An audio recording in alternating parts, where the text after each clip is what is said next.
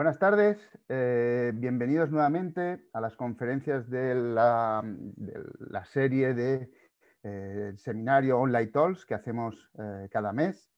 Gracias a la colaboración con Miriam Cubas de la Universidad de Alcalá y a Harry Robson de la Universidad de York. Estos seminarios se organizan desde la Escuela Española de Historia y Arqueología en Roma y por lo tanto también damos las gracias a su dirección y a todos los colegas que tenemos en la escuela y especialmente también a nuestro técnico en la parte del YouTube, que se llama Matteo Benati y que aunque nunca está visible, siempre está ahí. Bueno, hoy tenemos el placer de tener a Sarah McClure. A nosotros nos hace mucha ilusión porque la conocemos desde hace mucho tiempo y la verdad es que bueno, es todo un placer poder tener hoy sus amplios conocimientos que tiene sobre todo en la parte mediterránea. Ahora la presentaré un poco en inglés, con mi mal inglés, pero espero que al menos se comprenda. Bueno, Sarah is an associate professor in anthropology at the University of California in Santa Barbara. She is an this is difficult for me, environmental archaeologist, and her research centers of the social and ecological impacts and legacies of early farming populations. She approaches the transitions to agriculture comparatively by studying two main areas in the Mediterranean region, in the Eastern Adriatic in Dalmatia, Croatia, and in the Western Mediterranean in Valencia, Spain. Prior to joining the faculty of UC Santa Barbara in 2019, she was a professor at the Pennsylvania State University at the University of Oregon. Thank you, Sarah. You have more or less 40 minutes, and after, if there are questions in the YouTube, I communicate with you, or if not, Miriam or me, I make some question, okay? Super. Thank you so much. Thank you for inviting me to give this talk and for setting this all up. It's a great pleasure to Zoom into you from Santa Barbara, beautiful UCSB campus here, the ancestral and unceded homelands of the Chumash. Today, I am going to be talking to you about research that we've been doing over the past decade in Dalmatia on the Croatian coast. And to set up this talk, I thought I would talk a little bit first about how my approach is formed to perhaps then give a bit of a better context for what it is we're trying to address in terms of livestock management and community cohesion. My research is focused on the interplay between complex human systems and complex natural systems. As Juan mentioned in his introduction, I consider myself an environmental archaeologist or an ecological archaeologist, perhaps. In that I look at how complex human systems, organization of human systems, subsistence, interactions between different groups and movement, how that interplays with the natural systems in which they find themselves.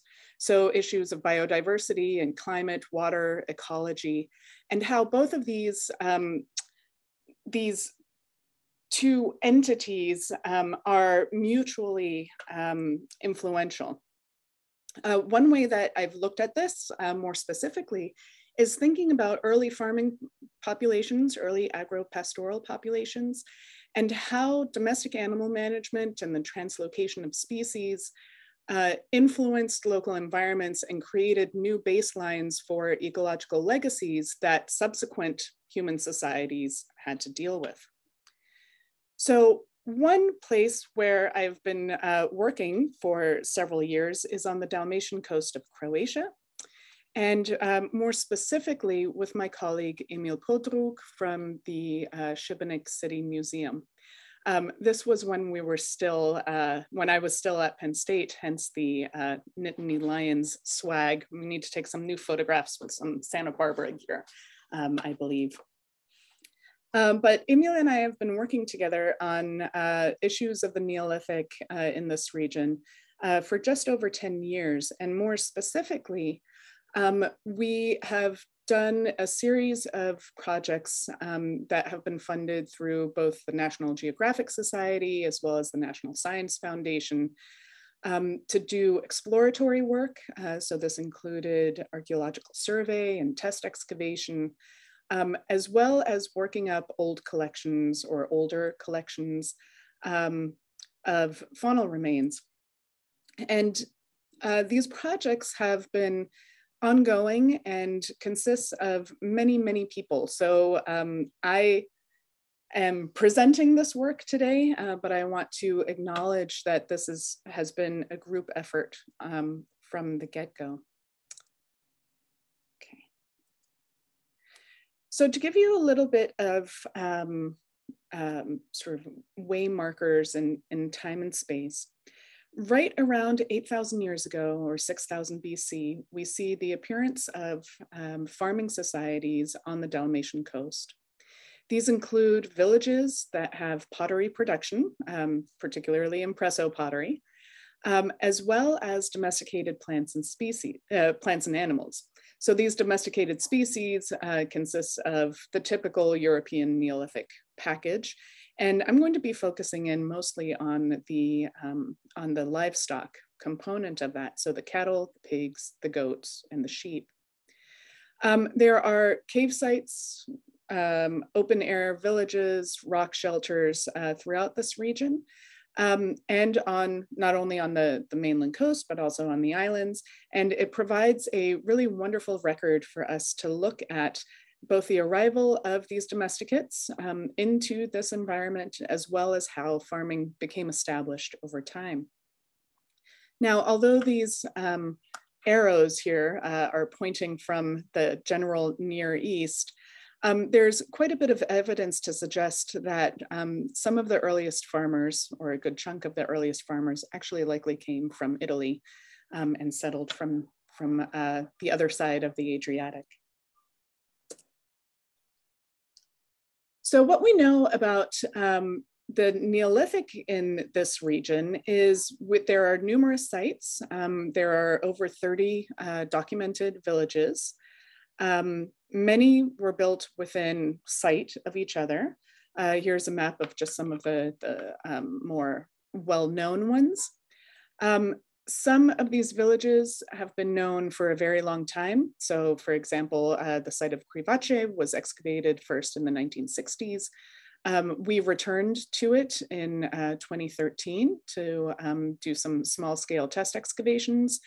There was also some work done in the early 2000s there, and we'll actually be returning to Gibaja with a new grant that we have from the National Geographic Society in April of the coming year. So we'll be conducting new excavations there as well.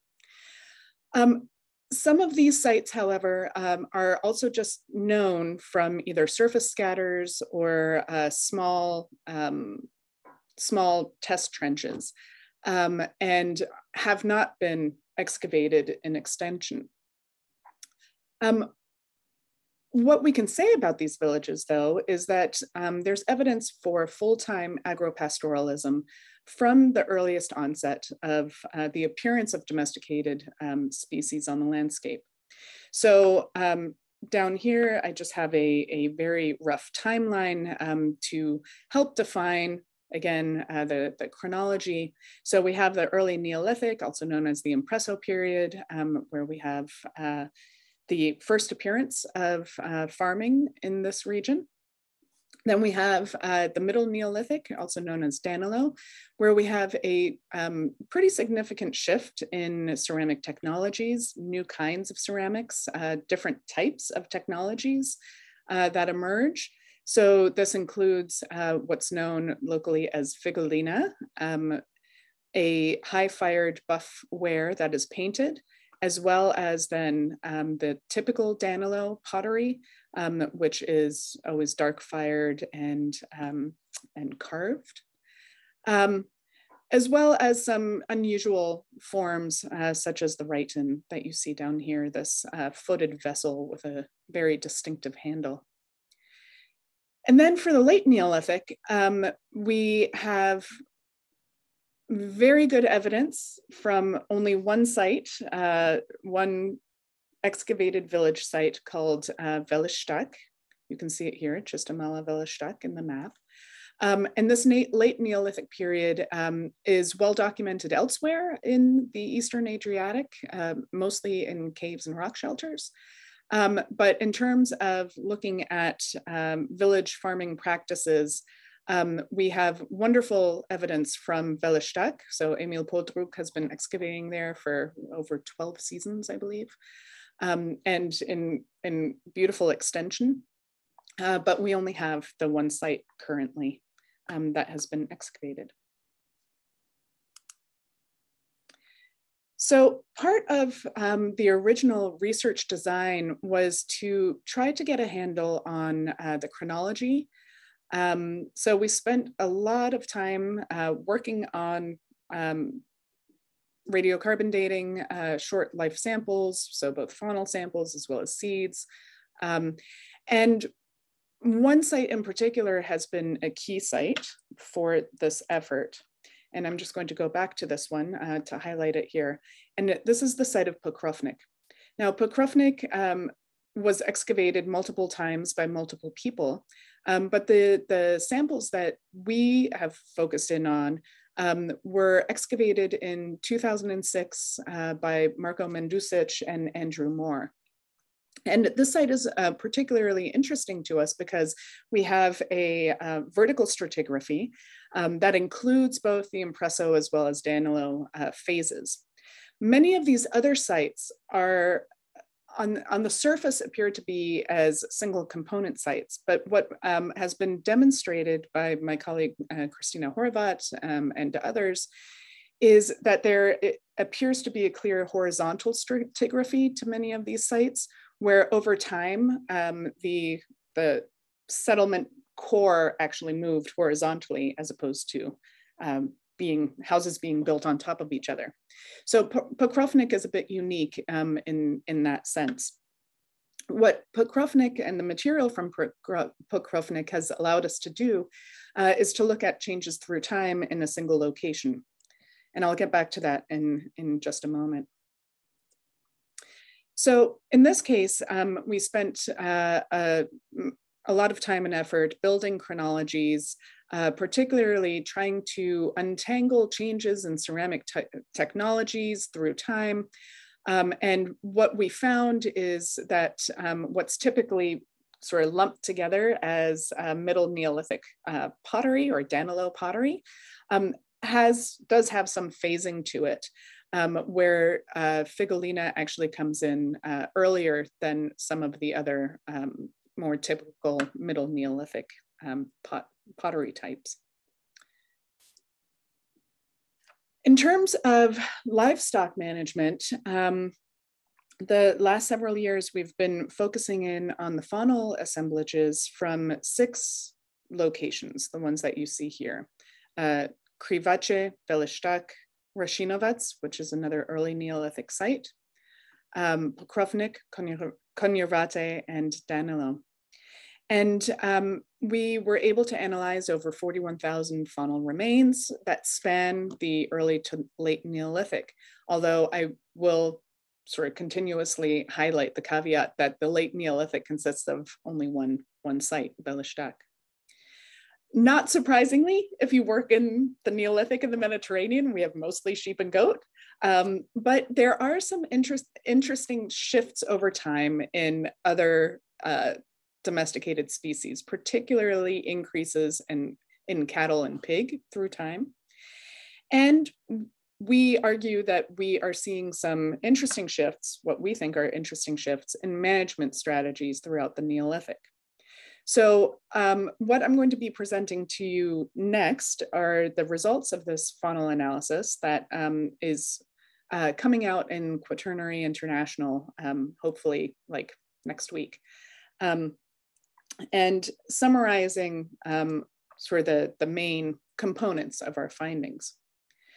So when we look at the relative percentage of sort of four groups, here we have in the dark is our cattle, in the darker gray is our sheep or goat, in the lighter gray is our pigs, and in the lightest shading are cervids or deer. So these are mostly capreolus or roe deer, but also some red deer are within this category.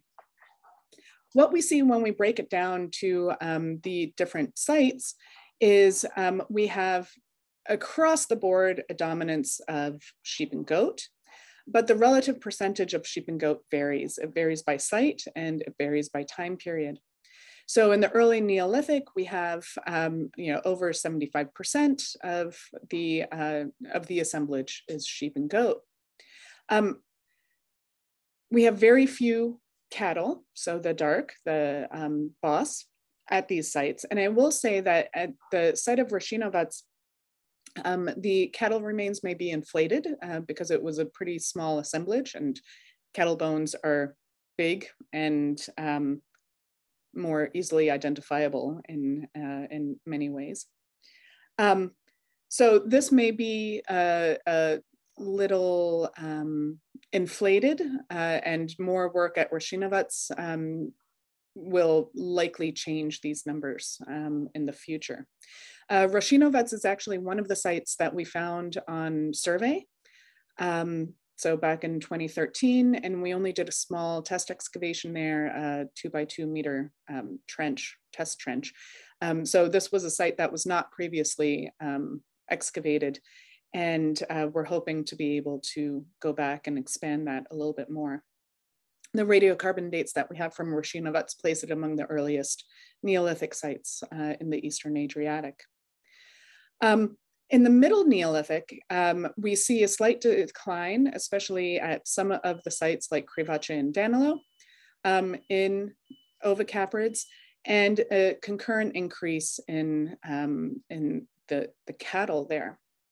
I want to point out that we also see pigs and at higher levels than we did previously. So during the Middle Neolithic, there appears to be an increase in some pig management as well.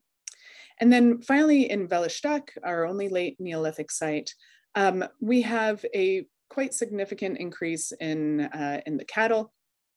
And the ovicaprids, although still the dominant domesticated species and the dominant species in all of the assemblages, are actually less than half of our identified specimens. So a big change from some of these earlier Neolithic sites. The other thing that I want to highlight is that we also have across the board a significant proportion of cervids, roe deer primarily, but some red deer as well, that for the most part throughout the Neolithic, there's more evidence for hunting than or for deer in these assemblages than there are for pigs, and in some cases for cattle as well. So throughout the Neolithic, we have about 10%, 8 to 10% of the faunal remains are deer, indicating that there is some consistency in the hunting activities of these earliest farmers on this landscape. I'll get to some of the age data in a moment, but one thing that I will say about the hunting of these animals is that we do see a shift in the timing, or I should say in the age of the animals that are hunted. So the age of the roe deer, suggesting shifts in seasonality of hunting activities by these farming populations. This triplot graph here is just another visual representation of the three main domesticated groups. So our sheep and goat, our cattle, and our pig, showing sort of plotting out the relative percentages within domesticates at these different sites. And so here again, you can see that this star is Livestock, and it is located in a very different triplot space than the early Neolithic sites that you see down here, and even some of the middle Neolithic. Okay, as I mentioned, Pokrovnik is unique within the suite of sites that we analyzed because there are very clear, there's a very clear stratigraphy that encompasses both the early and the middle Neolithic. And so we can look at changes at Pokrovnik where, we're not dealing with a whole suite of different environmental factors or ecological factors or topography when we're comparing different kinds of sites, but rather looking at how things changed at one location. And so here, what we see is, essentially what I just showed you, a slight decrease with the sheep and goats and an increase in cattle, very little pig at Pokrovnik, and the cervids remain pretty much stable here. So this was very interesting to us because when we then sort of dove down into the age categories for the sheep and goat, we started to see some shifts and some interesting changes. So even though the relative percentage of sheep and goats didn't change very much, the age categories did. So this is just a summary graph of the percent of elements, so the bones that were fused or fusing within the assemblage in different age categories. And these are based on epiphyseal fusion rates that Mindy Zeter used, looking at different age categories, so 0 to 6 months, 6 to 12, 1 to 2 years, and so on.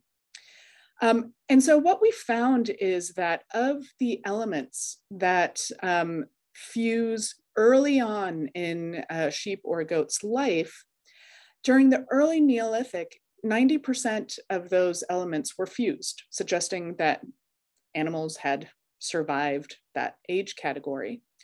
Whereas in the middle Neolithic, we had a much larger proportion of animals that were unfused. So where the animals were in that age category when they died.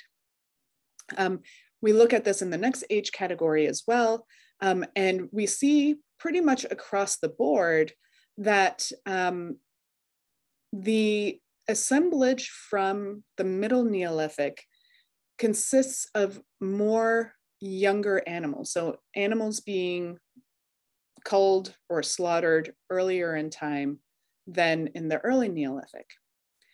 When we compare this with mandible data, which I'm not going to go into those details, but the mandible data also support this, indicating that a much higher percentage of young animals were killed, or animals were killed earlier in their lifespan during the middle Neolithic, right at the same time, where we also see an increase in cattle.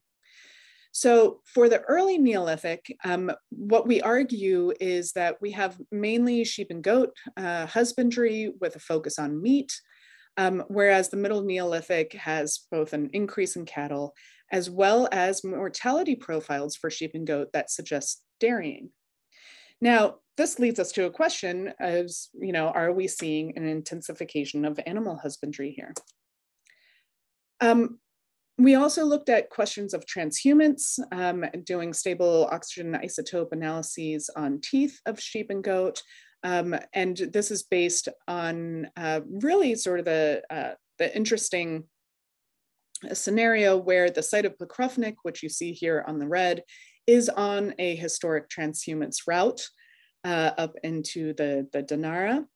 And here we found that at least at Pokrovnik, there appears to be some evidence for movement of animals on the landscape, as well as changes in the birthing season, either staggered or expanded birthing season. Again, suggesting that there's some pretty fundamental changes in Neolithic animal management. We also conducted residue analyses on pottery from Pokrovnik, and here we found that the impresso wares had mostly ruminant adipose, some freshwater fish, as well as a little bit of ruminant milk. But that when we get into the Middle Neolithic, we see the regular Danilo pottery, very similar to the impresso in terms of the kinds of foodstuffs they contained. But with a figolina and with a rhyton, clear evidence for milk production and dairying, as well as cheese and fermented dairying products. And we see this in the sieves as well. So it appears that there are some pretty fundamental changes. All of these multiple proxies are pointing to the Middle Neolithic being a period of dairying. And in addition to that, there are other indicators in the archaeological record, work that colleagues, Nico Masuko and colleagues have done looking at harvesting techniques, and as well as some preliminary stable isotope analyses on the seeds, so wheat and barley, that indicate an intensification of farming and shifts in farming practices during the Middle Neolithic as well.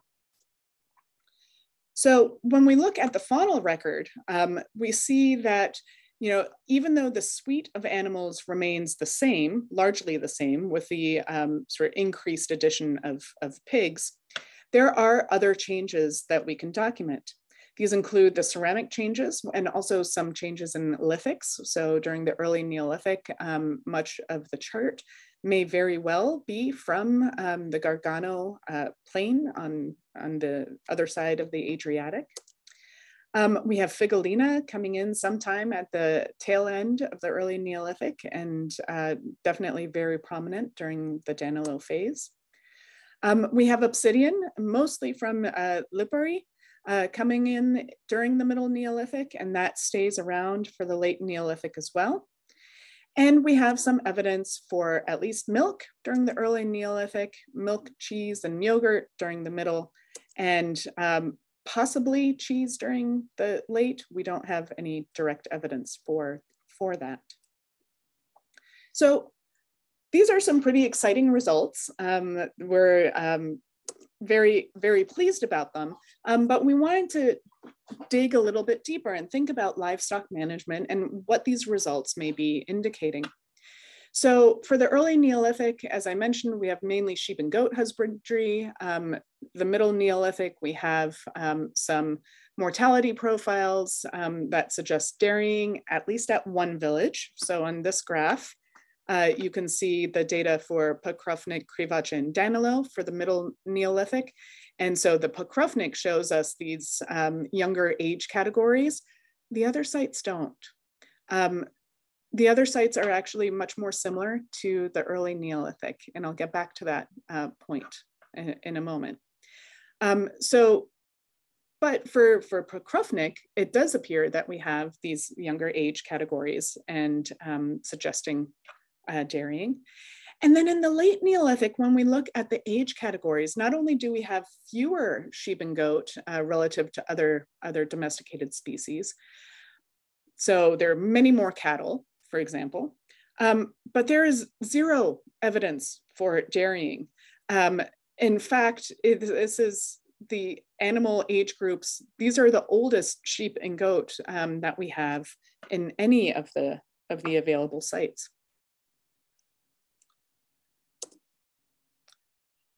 So if we then take a step back and think about, okay, so there are these big changes, but what does this actually tell us about livestock management? This then takes us into other kinds of realms, looking at more broadly what we see in the literature and what some of the caveats are for this kind of research. So this is the part of the talk where I start undermining everything that I just said about how great or impressive all of this is. Because when we look at traditional livestock management assessments, many of these assessments are based on many assumptions. And these assumptions are largely based on large or larger scale nomadic pastoralism. So this includes site or village-based assemblages, models that come from ecology that focus in on nomadic pastoralism, or at least some sort of large-scale pastoralism or pastoralism within larger market economies. In addition to that, we also have issues that have been well documented by various people that deal with how to reconstruct mortality profiles and the need for adequate sample sizes, as well as the analytical techniques that are used in order to address those, so that we know that analytically there are issues about how zooarchaeologists go about creating these scenarios for different livestock. And then we can also look to a whole other grouping of data and research that's been done within ethnography and ecological modeling and agent-based modeling. And there are two studies here that I think are particularly relevant that I want to highlight and discuss a little bit more in detail. The first is work by Mark Moritz and colleagues who have been working with nomadic pastoralists in Africa for many years, and thinking about the spatial distribution as well as the effects of herd sizes and herd stability and risk minimization among African pastoralists. So one of their really great papers from 2017 used a modeling approach to look at herd size thresholds versus self-sufficient thresholds. And I'll get into that in more detail in a moment. They actually used a lot of data from the classic Dahl and Huort study, looking at herd sizes, but they included a human component into their modeling, looking at offtake rates and sort of the not just herds reproducing themselves, but the interaction between humans and herds. And another study that I'll talk about in more detail, looking at village and regional level pooling of livestock among agropastoralists in a historic context. Okay, so herd stability is something that I've been fascinated with, and this paper by Mark Moritz and colleagues is really eye-opening. It is a modeling-based paper where they look at the starting herd sizes and model the risk of herd death based on a number of different factors. And this graph here is from this paper, and it shows the probability that a herd survives as a function of the starting herd size. The larger the herd, the greater the chance of survival. So if you have a starting herd size of 150, you have a much greater chance of survival than if you have a starting herd size of, let's say, 25, where you only have really a 60% chance of herd survival. Now, one of the things, though, that they make clear in this paper is that there's no magic numbers, even in the title of the paper, no magic number. But the takeaways are the smaller the starting herd size, the greater the risk of herd death, and that even with larger herds, they're always at risk. As they say, even large herds remain roughly as likely to decline as increase between time steps. So they did this iterative modeling exercise, and this really, makes me sort of step back and ponder what this looked like on the Neolithic landscape when you have the translocation of species into these areas. You have people moving there, bringing their animals with them. The likelihood that they're bringing hundreds or thousands of animals is fairly low, and I'll get back to that in just a moment.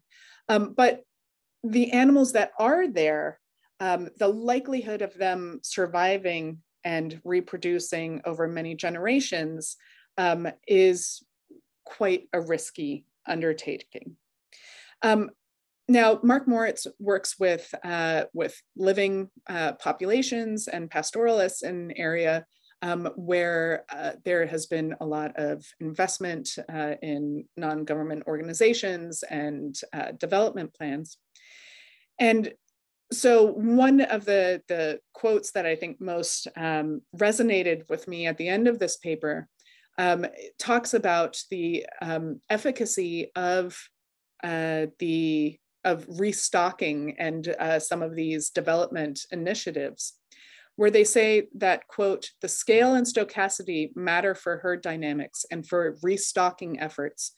To be successful, the number of livestock given to impoverished households needs to be sufficiently large to overcome the odds.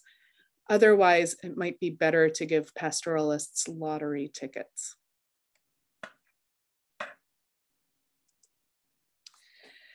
Now, one way that we've tried to address questions about the scale of herding and livestock management in an agropastoral context was or is looking at ethnohistoric records. And this is a paper that recently came out by my dear colleague, Martin Welker, and Joanne Hughes, that looks at census data from the 18th century in what is today Canada, mostly Canada. And really it's the Acadian census data. Now, for just a very brief, to situate you in time and place, this part of Canada, Nova Scotia, Prince Edward Island, New Brunswick, Cape Breton, this area flip-flopped back and forth between French and British control over the 17th and 18th centuries. The Acadians, who were European settlers from France, they were sort of the receivers of these flip-flops. They were people that were on the landscape, mostly subsistence farmers, some with linkages to the maritime trade, as well as to some of the forts and garrisons. But they were subject to a series of censuses, particularly every time that power was taken over by a different regime. So there are very detailed censuses from this time period, from the 18th century. And they include the names, the ages of people within households, the number of cattle, the number of sheep, the number of pigs, arpents of land. So that's a land unit that was under being grown on, as well as guns, how many guns they have. And here's just an excerpt of one of these for one village. So we collected the census data from published sources and have data from over 2,500 agropastoral households spanning about 150 years or so. And these data come from 119 settlements, and what they show are some what we think are very interesting, interesting patterns. So again, these are agropastoralists, translocated species. This is based on cattle. So translocated species into these regions in an area that was settled by farmers, and then over a period of time. And so when we crunch the numbers, we find that there actually weren't all that many animals on the landscape. So if you look at the household averages for Acadian households, a household had an average herd size of about 8 cattle. There are some differences in the different regions of the area that we looked at. So in Cape Breton and New Brunswick, as well as Maine, there were fewer per household. If we look at this per person, so looking at how many people are within a household and how many cattle, you can see here also some differences where Cape Breton has only about 1/3 of a cow per person, versus Prince Edward Island or Nova Scotia, where you have more. Nova Scotia was also much more tied into the villages in Nova Scotia were much more tied into some of the maritime trade and than in other places like in Cape Breton. If we look at livestock units per person, we can also see some differences there as well. Now, if we look down here at this graph, what this shows is a plot demonstrating the relationship between village size, households owning cattle, and the effective population size of village herds.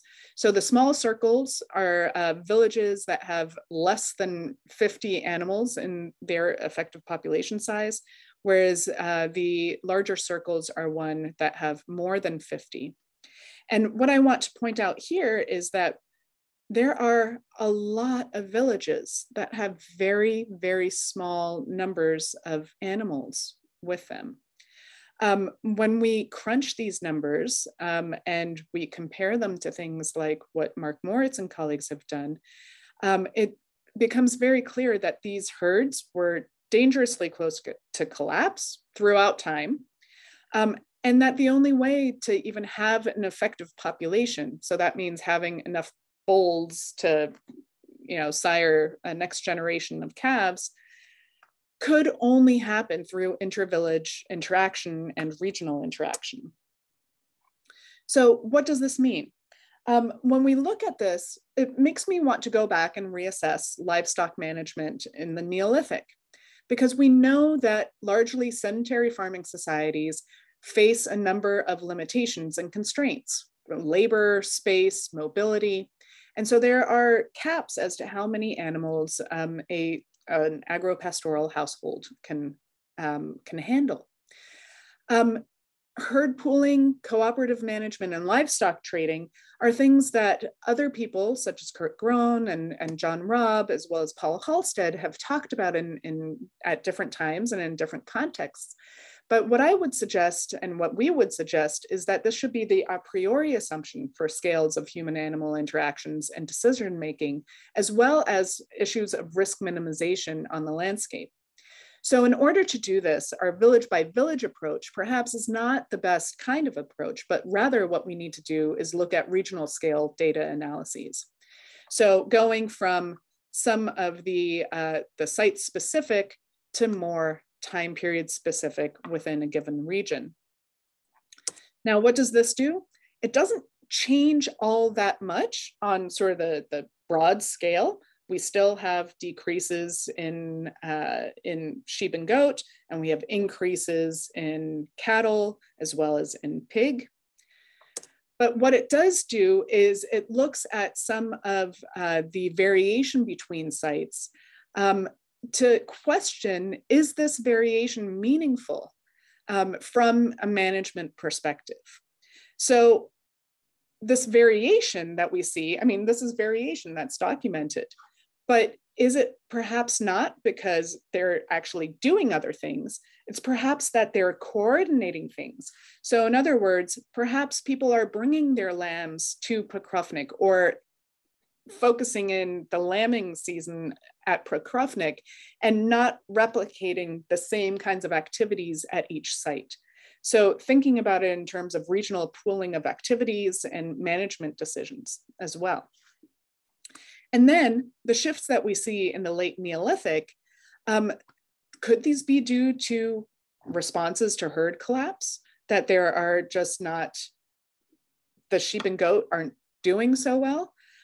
Or could it be due to other factors such as human demography or other cultural or environmental factors? And those are all questions that we hope to pursue more in the future. So thinking about community cohesion and how communities interact with each other regionally, I think there is a tremendously important role for livestock and livestock management to be part of that conversation. where it's not just a question about the movement of stone tools or ceramics between different areas, but thinking about regional networks in a much more sophisticated and foundational kind of way. We know that these agropastoralists, the earliest ones, translocated, and likely in the Adriatic, and there are indicators showing strong ties between both coasts of the Adriatic. We also know that regionally there's stylistic cohesion in material culture through time. Even though there are changes, we see similar kinds of changes across northern Dalmatia. And so one area that we plan on focusing our future work is in the regional interactions between villages and the role of livestock within that. So, and with that, I would like to thank all the amazing people who contribute to this research. And thank you for your attention today.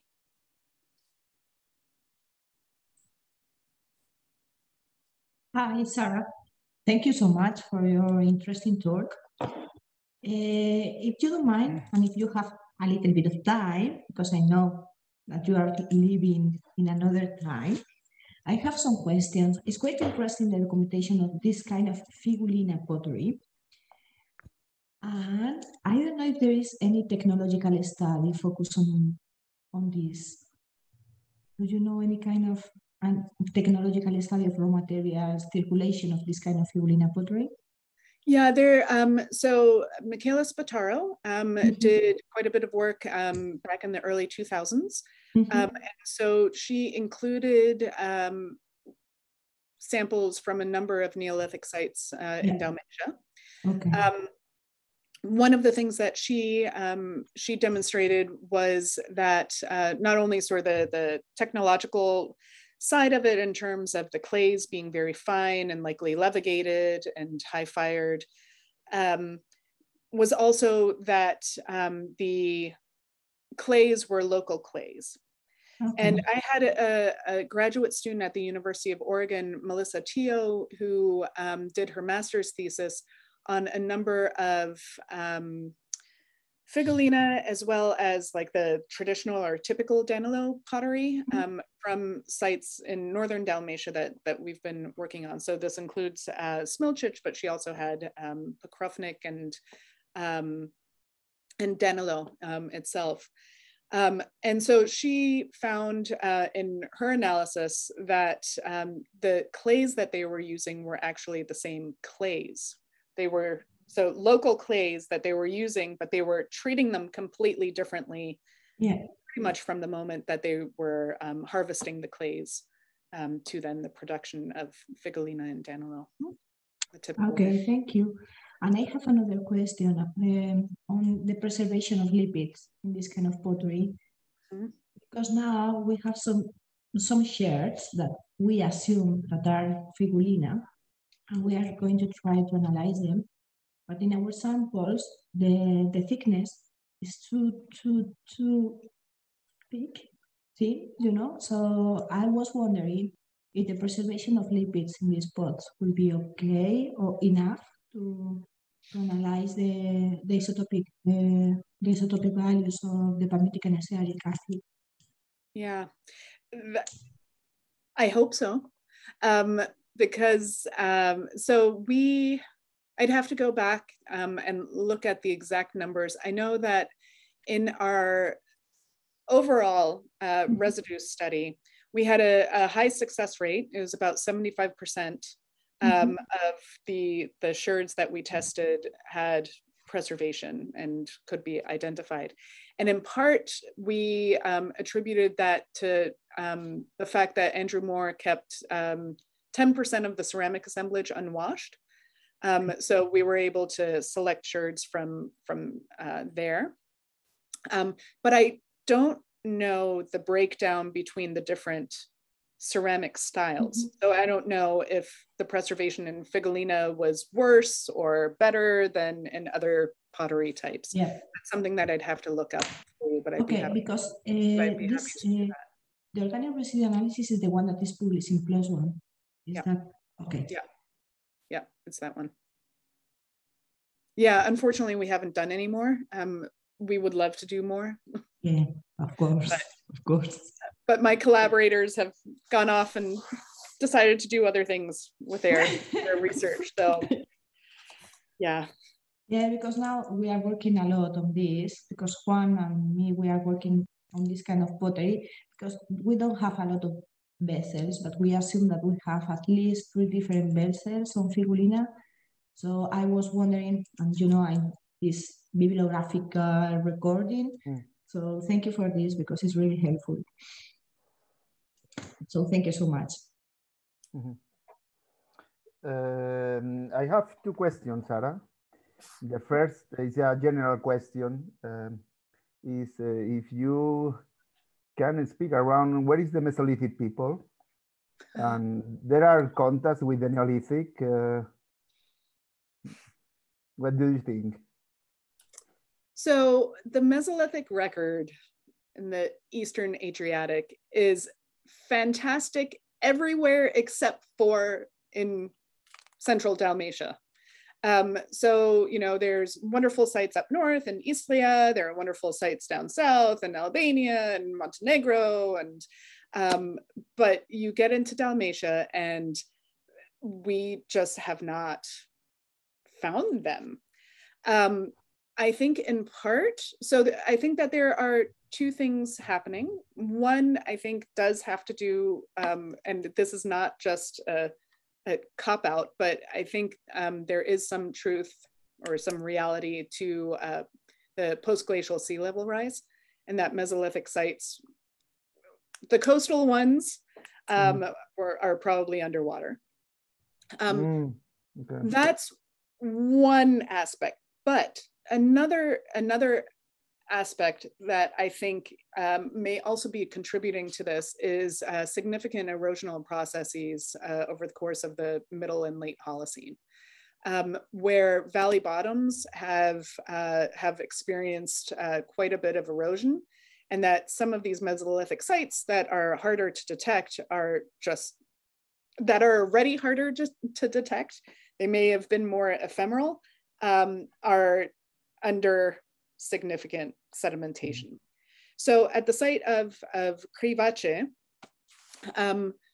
we recently, a few years ago, were talking to some geology colleagues, and it turns out that Crivace is on a paleo lake. And so we've been able to do some coring of this paleo lake. It was a lake that existed from about 11,000 to about 4,000 BC. And it has very clear evidence of different phases of inundation and sedimentation. And some of these sedimentation rates are quite impressive. So at the site of Crivace, for example, the area that we excavated was under, a good 80 centimeters of modern soil. Well, not just modern soil formation, but there was a calcareous tufa formation from when that part of the site had been inundated for long periods of time. And then there was a soil formation above it. And so as we track the size of the lake through time, we can see, well, 2 things. Emil and colleagues started doing survey around the lake edges, and perhaps not surprisingly, have found more sites now that we know that there was a lake and people like living on lakes, right? But that there's also these depositional processes. So I think that I don't know where the Mesolithic is. I think some of it's buried under lake settlements or on these former lake shores that are now, maybe a meter under the surface, and others are on the coast underwater. We have some caves and rock shelter formations on the Dalmatian, on the coastal plain itself. However, there have not been Mesolithic remains found, like in the Kirka River Valley to date. Farther inland, yes, farther north, farther south, but not right where we are. So, and the thing that we do see though, is that these Neolithic villages, man, they're like, boom, Neolithic, they're there. There's from day one, the earliest sites that we have, they are full-blown agropastoralists. Okay. Second question is, in the pottery, you found the fish or the residues of fish. But in the fauna remains, you found this? No, okay. No, okay. We have no fish. We have no fish at all. We have evidence of, there's shellfish. There's some freshwater as well as marine shellfish. That was in the residues, that was surprising because we didn't expect that. We didn't know to expect it, I guess. The other thing that's surprising though with the faunal remains is there aren't very many birds at the sites that we analyzed. There are a few, and Umberto Albarella has been working with us on identifying the few that we have, but it's not significant in sort of a subsistence sense. Some of the other sites, like Cernovrilo, have much more birds. And what I'm hoping is when we excavate at Krivace again, that we'll have good faunal preservation there as well. We'll be opening up in more extension, because it being on a paleo lake, there should be all sorts of wonderful birds and migrating birds and all sorts of other stuff that we're just not seeing. It's so dominated by the domesticates. Okay. I don't know if there are more questions, Miriam. Yes, sorry, I will check No, we don't have any question more on the chat. So, Sarah, thank you so much for your talk. It was really, really interesting. It's always a pleasure to hear you, and I hope to see you soon. So, thank you so much. Thank you. Thank you. Thank you, Sarah.